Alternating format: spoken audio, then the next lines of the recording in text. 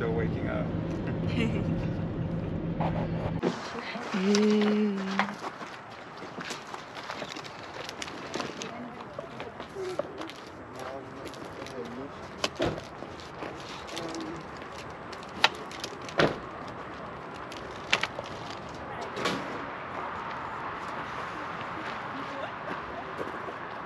Guess that's the entrance.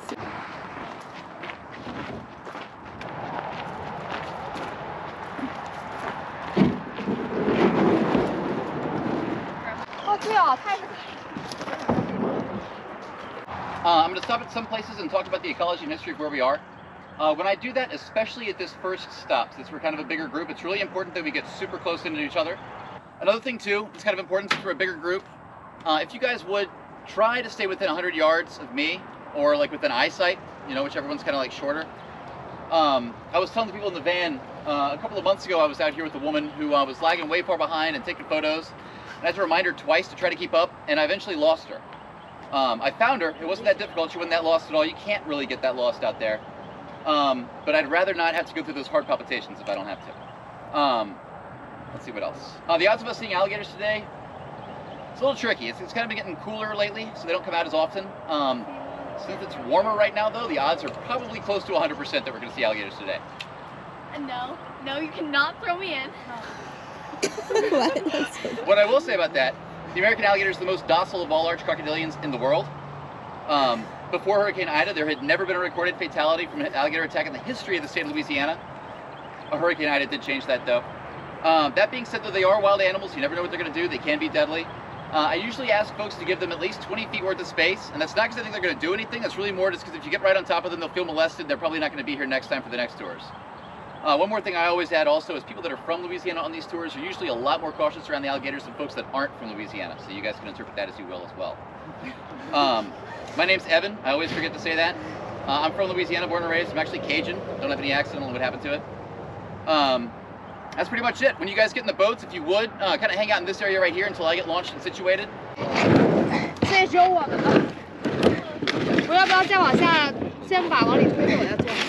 Oh my god. Okay. It's so funny. Oh my god. Yeah. Which way?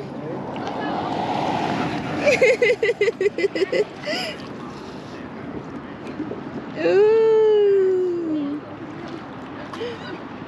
Way better than my I know, this feels so much easier. What is going on? What? It's like we don't even need to put in much effort. What? Hey, why are you moving? Why are you moving? Why are you moving? Your butt.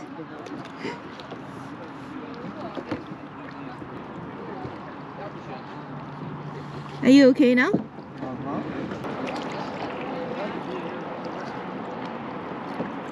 The water is actually clean. It's not like gooey with moss.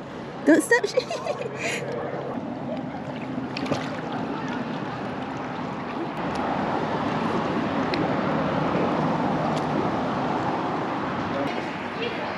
amazing.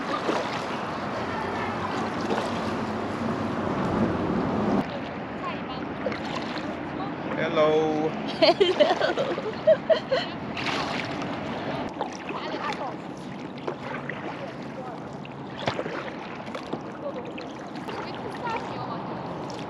Left, right.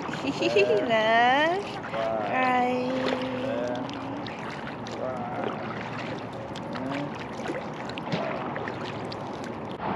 Why do you like to do stuff at night? I'm a werewolf. Like being out at night. I thought that was gonna be us. Who? All the way in the back, spinning in circles. Oh, they're getting tied to his kayak? I think so. Really? Is that what he said? Yeah, I want to be tied up too. Maybe we should pretend that we can't do it either. No, obviously can't. Those look different. Right, one's pointy and one's Yeah. squared. Yeah. Oh. And they're smaller. Yeah. Smaller? Have you seen anything yet? Here, no. I've never seen alligator in my life. But Me I've too. seen crocodiles and I've touched them. You touched them Which too. was very a bad decision, I guess. But Was it a wild one or was it like? it was a wild one. A wild one? Man, you're braver A than me. Nile alligator in Africa. Ooh. Yeah. That's an alligator over there. See Where? that black line over there just floating in the water? It's the only black thing in that shimmer of light. There? Yeah. That's an alligator. Oh my god. We'll almost certainly see more alligators. If we've already spotted one like already, it's a good sign. The water's kind of low and it's warm as it is, especially if the sun starts coming out, we'll see a bunch of alligators. All right. So the area we're in today is called Manchac Swamp. Manchac is a Native American term that means back door. So back in the 1700s, Iberville and Bienville were looking for a way to get into the Mississippi River without having to find the mouth of the river. Back then, finding the mouth of the river was actually kind of difficult to do. And once you did, you had to go 100 miles worth of river travel to get to New Orleans, and then 100 more miles worth of river travel to get to Baton Rouge. So this back door, this series of interconnected waterways, allowed them to get pretty much directly from Lake Pontchartrain into the Mississippi River around the Baton Rouge area. So they saved 200 miles worth of river travel and all the taxes and hassles and fees of bringing your stuff through a major port city. This particular part of Manchac Swamp is called Shellbank Bayou. The reason they call it that is because those same Native Americans used to eat these small white ranchia clams. They would throw the shells out into these piles, and over time the piles grew tall enough they could build their homes on top of them and escape the floodwaters. So they actually originally lived north of Lake Pontchartrain and would just come down here to fish and hunt. But once they were able to build their homes here, they moved in full time.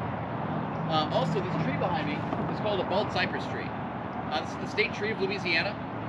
These trees can actually grow 160 feet tall. They can live 2,200 years, and they can be 80 feet around the tops, around the branches. Back in the day when folks first came here to settle, these were actually the tallest forests in the entire country, second only to the redwoods. And unfortunately, between the 1700s and the 1950s, they clear-cut all of it. The only old-growth trees that remain out here have growth defects, so they would never get big, or they were too crooked to make good board.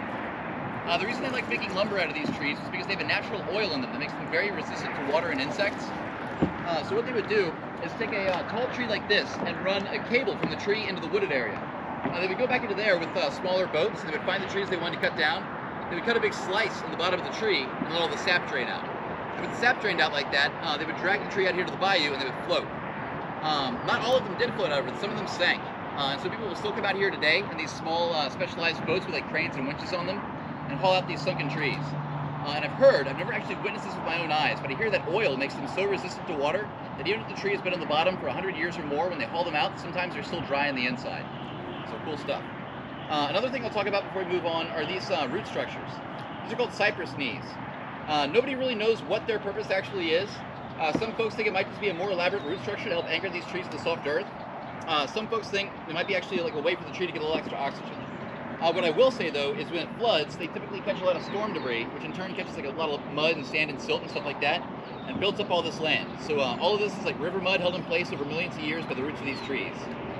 But anyway, we'll keep heading down this way. We're going to turn left into this narrow body of water. I usually say this is where we first start seeing alligators, but we did just spot that guy. We'll certainly see some a lot closer than him though. Hopefully as warm as it is out today, we might even see some out of the water sunning. So we'll go back that way and see what we can find.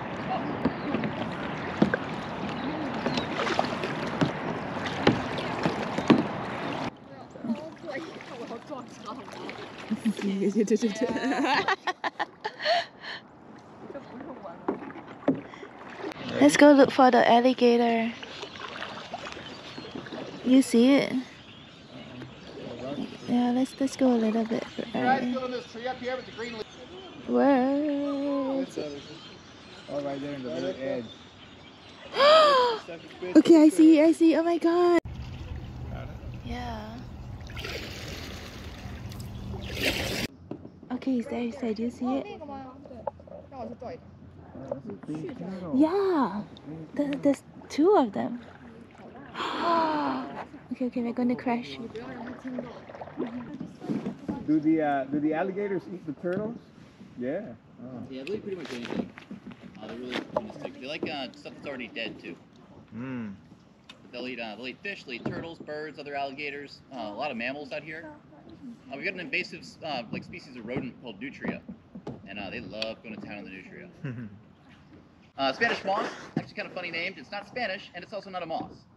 It's a bromeliad, which means it's interestingly enough related to orchids and also pineapples. It's an epiphyte, which means it grows on this tree, but it takes nothing from it. It's not a parasite. The only bad thing Spanish moss can really do to a tree is cover up the leaves and stun its growth. And also trees that typically have more Spanish moss usually blow over a little bit sooner in like windstorms, stuff like that.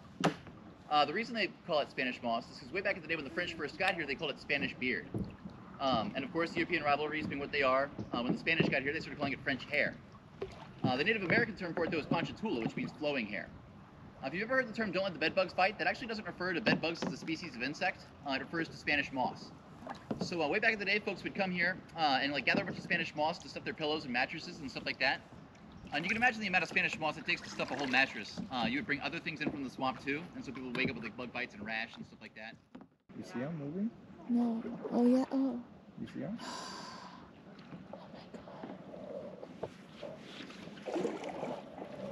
Oh my god.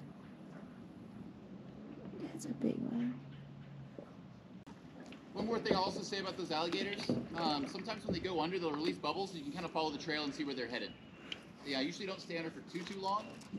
They can't hold their breath for up to an hour, but they usually only do that when they're drowning prey. So. But anyway, how many of y'all believe in ghosts? Yeah? Well, this swamp is allegedly haunted. So back in 1915, there was a woman named Julia Brown who lived in New Orleans, and legend has it she was a voodoo priestess. But in my own independent research, it kind of seems like she was more like an earth-based kind of spiritual healer kind of thing.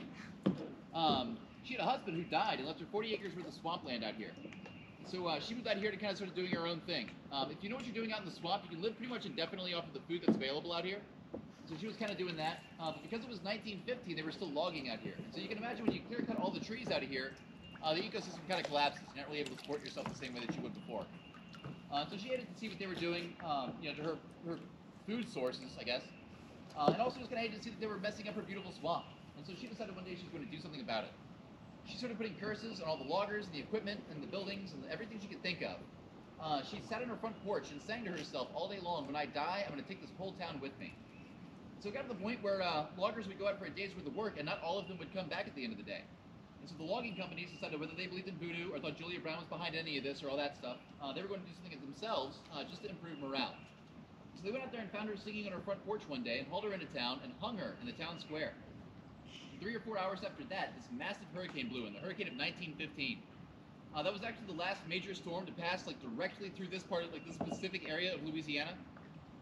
So everybody took refuge in this railroad depot where they stored wood waiting to be processed. And the winds picked up so violently that the building collapsed and killed 95% of the town. Jeez. So the day she died, her prophecy came true. People say still to this day, if you come out here at night, you can hear her singing still. And they also say every once in a while groups will come out into the swamp and not everybody comes back. You guys don't have to worry about that. I haven't lost a tourist since that lady a couple of months ago. But anyway, like I said, if you know what you're looking for out here, you can pretty much live indefinitely. There's a lot of food sources out here. People did actually during the Great Depression come out here just to live, because you could for free. It's kind of difficult to see right now. I always stop at a spot that's not good for spotting them.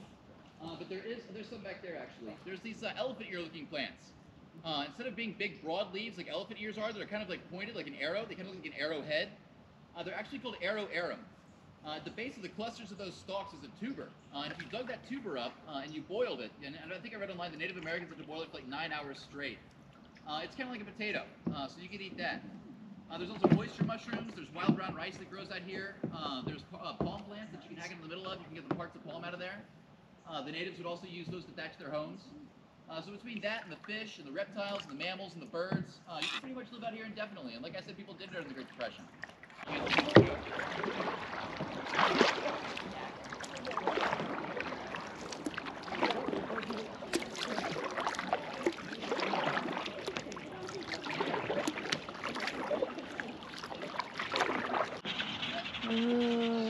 Are we going to get poop on? That's a lot.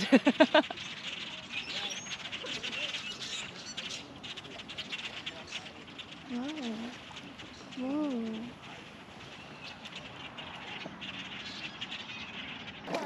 This is so stable compared to the I know, it's inflatable one. like such a big difference. Huh. Right? Yeah. What are you going to do with the inflatable one? Are you going to use it? No? I'm gonna buy one of these. Are you going to put it on top of the body? On top, yeah.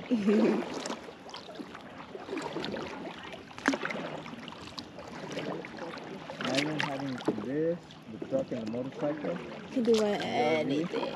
Yeah. You can like go to national parks and Yeah. and like on a pickup truck, I could just like park it up here and then just come at nighttime and just Nighttime again. Always at night, huh?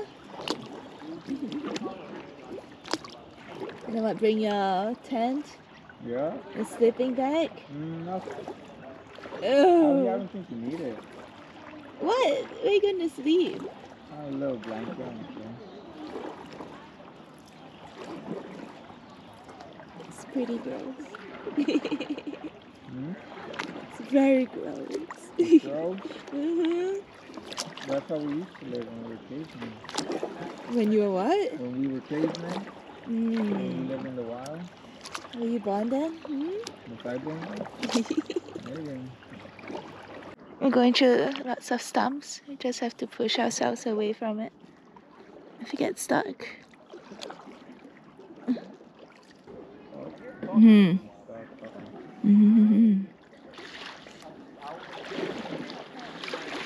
Okay, I'm going to crash soon.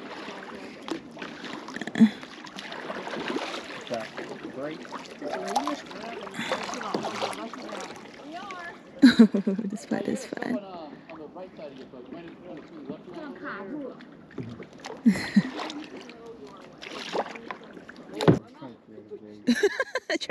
Kayak jam.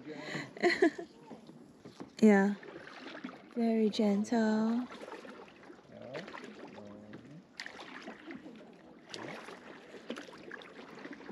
Ooh. I'm anchoring the boat now. We don't float away anywhere.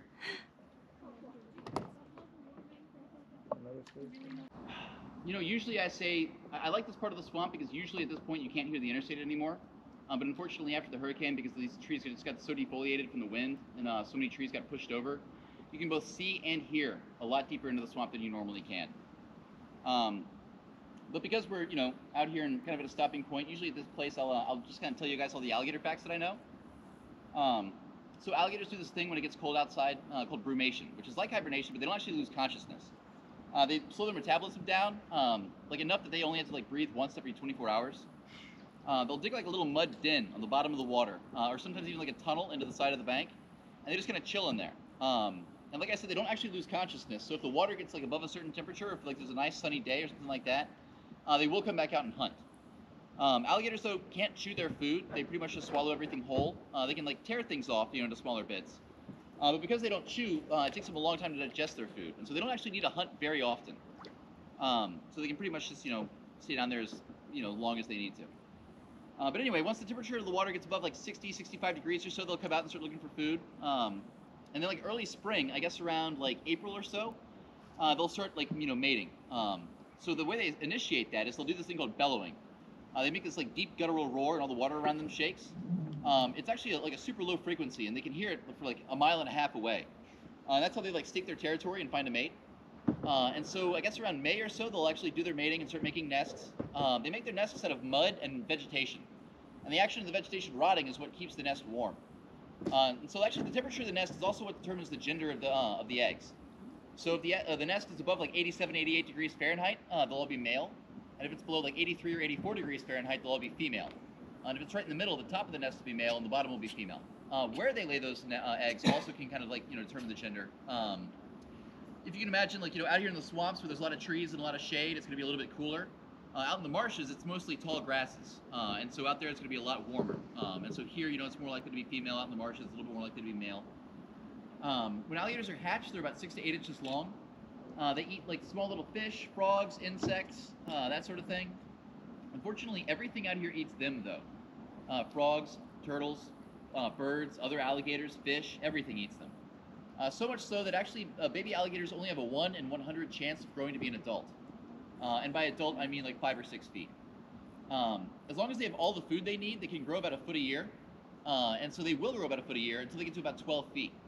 And they'll still grow beyond that. The largest alligator ever caught in the history of Louisiana was 19 feet 4 inches and 2,200 pounds.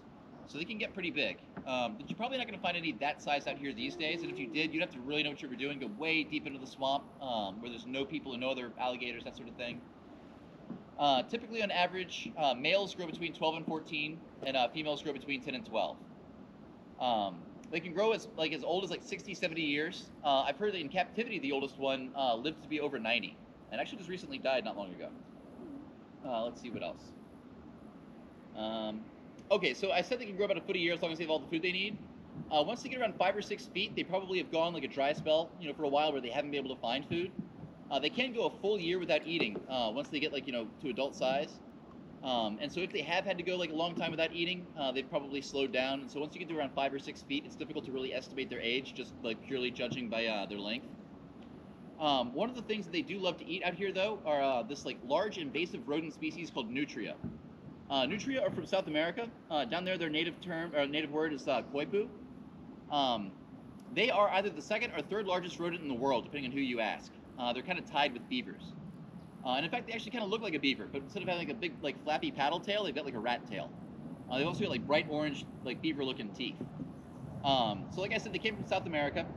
Back in the 1800s, like the late 1800s, the early 1900s, one of the South American countries down there had like a fad where everybody was eating nutria meat and like wearing the fur.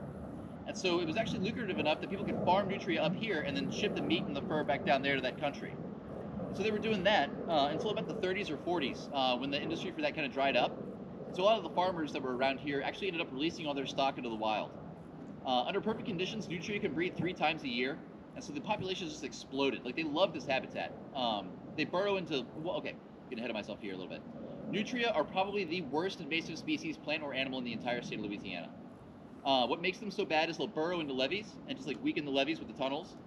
They also eat a lot of vegetation, which increases erosion. We've got a serious coastal erosion problem in Louisiana. I forget the actual figures, but it's something like a football field worth of land lost every 30 minutes. Hurricane Ida actually destroyed 160 square miles of land. And that land, unless we figure out some way to divert the sediment from the rivers, just will not come back. It disappears forever. So the erosion that caused by them eating all the vegetation is a serious problem. They'll also like steal bait out of traps and destroy farm equipment, that sort of thing. There's such an awful nuisance down here that there's actually a bounty on them. So if you kill a nutria and bring the tail in, the game warden will give you $6. And I heard some guy last year made like $65,000 doing nothing but hunting nutria. So there's a lot of them out here. I don't typically see very many out here in these tours though, and I don't know exactly why that is. The only thing I can think of, my theory, is that we're kind of on like a thin strip of land between 2 lakes, and I think because it's kind of a thin strip of land, it kind of affects a lot of the wildlife out here. For instance, the alligators that we see out here typically are a lot smaller than I see in other places in Louisiana. But yeah, one more thing I'll add too. I mentioned the largest alligator, the 19-foot 4-inch alligator. That was caught by the McElhennys, who are the guys who started Tabasco. And that's also who is credited with releasing the largest amount of nutria out there back in the 30s and 40s. So that's another fun little tidbit. But like I said, we're pretty much as far into the swamp as we're going to go. Usually at this point, I tell folks we can kind of like enjoy not paddling for a little bit, just kind of sit here, sip some water, eat a snack. You can take some photos if you want. And after a few minutes of that, we'll mosey back to the launch. I want to get there right on time. So, yeah. We have some sandwiches here. What do we have? Chicken bacon ranch.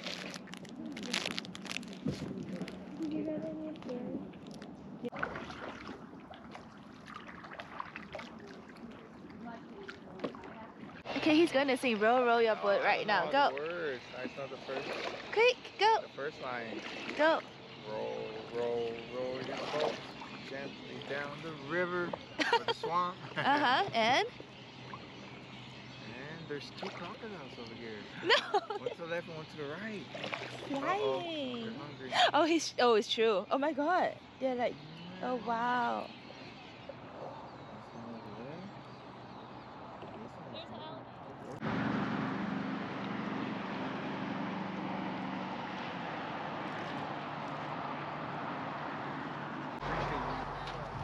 Oh yeah, thank you. You have fun? Oh yeah, fuck yeah. I mean, God, redo it without the F word. I mean, heck yeah. Heck yeah. Heck yeah. Perfect. Yeah. Yeah, saw some alligators. Yeah, I saw some alligators. What else? Saw some alligators. Some turtles. Turtles. Too. Yeah, baby turtles, big turtles. Lots of birds. And I learned a fun fact. What? That alligators eat alligators. That's like cannabis. You ever eat human meat? Would I? That was. I guess if I was like Hear that? stranded. Gotta be careful.